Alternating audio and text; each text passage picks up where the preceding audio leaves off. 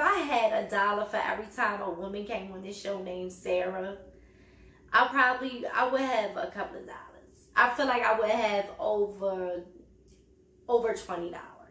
Hello everyone, welcome back to Let's Talk Wild. Your girl Tay here, and today I'm bringing you another episode of Naked and Afraid Foreign Exchange. Okay, we're on episode 2, dropped in Croatia, the Croatian force in Europe. Okay, so the survivalists can encounter bears, wolves, poisonous plants, cold nights, and cold rain. Okay, so first survivalist we have is Sarah. She is an actress and a mom.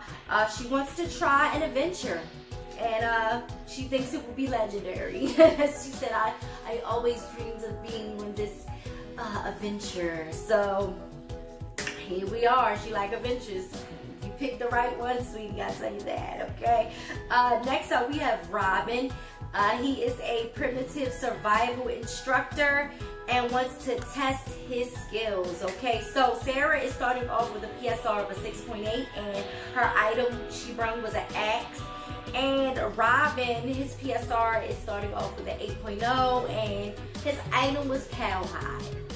He brought cowhide. He said it could keep him warm and all of that, but we'll get to that in a second. Okay, the freaking cowhide. Okay. They were given a pot. Day 1, they hit out to find water and a place to camp. They used the cowhide to help walk over poisonous plants. Robin found some type of edible plants. They made a couple of stops on the way because Robin, you know, was examining a lot of plants and a lot of things.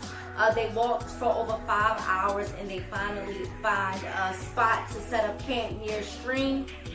Robin starts working on the fire because they're losing sunlight. Robin is, you know, using the stick method to try to start the fire.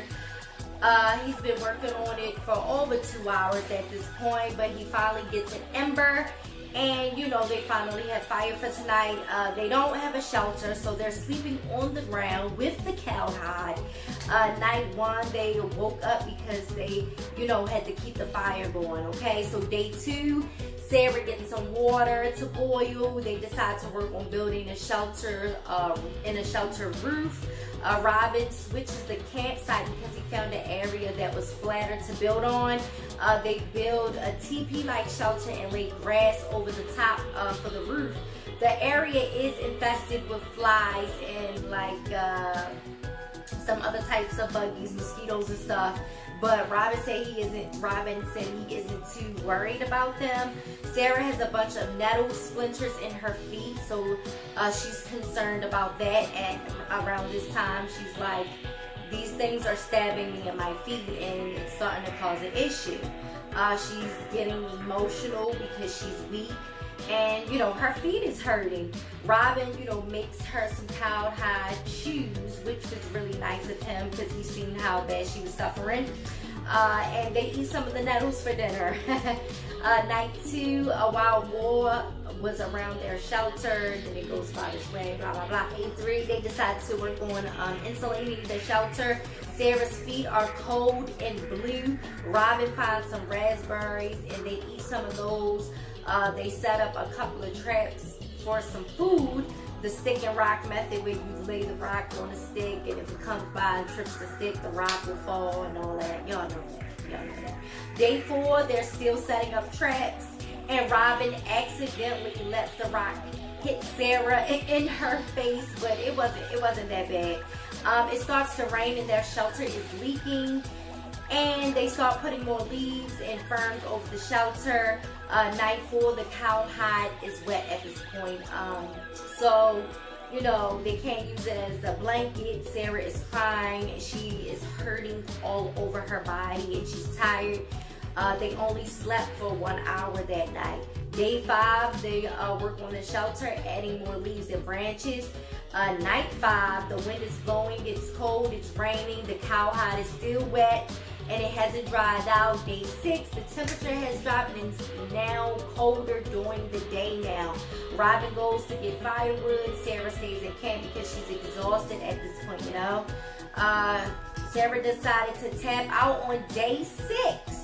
But then she decides to stay and try to finish the challenge. I commend her for staying. I'm glad she's saying, girl, you wanted this adventure. This is the adventure that you got. But I'm glad that she didn't give up, you know. So throughout the next couple of days, they are eating the berries and working on, you know, staying warm. We skip to day 15. Robin finds some edible beech and maple tree bark, and he grinds the bark up and makes them into like a flat pancake.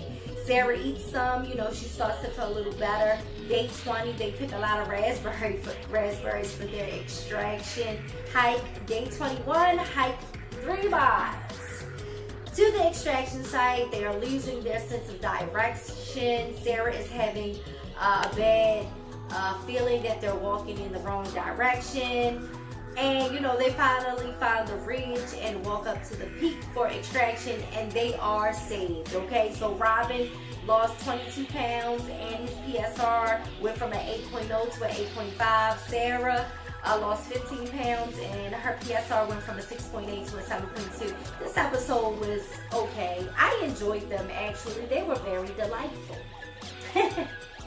Foreign exchange, that's not a foreign word, but you know, I don't use that in my vocabulary often. So, you know, I really enjoyed them. I like, if I had $1 for every time a woman came on this show named Sarah, I would have a couple of dollars. I feel like I would have over $20. I should look into it. But follow me on social media at Let's Talk Wild. I'll throw up my Cash App if you would like to donate. I'll also throw up my WordPress blog if you would like to read, you know, more about me and getting more in depth with your host here, Tay. Follow me, share this video. I'm really tired. I recorded like so many videos before this, but I'm ready to, you know, go to sleep for tonight. You guys be safe. I'll talk to you guys next time. Bye.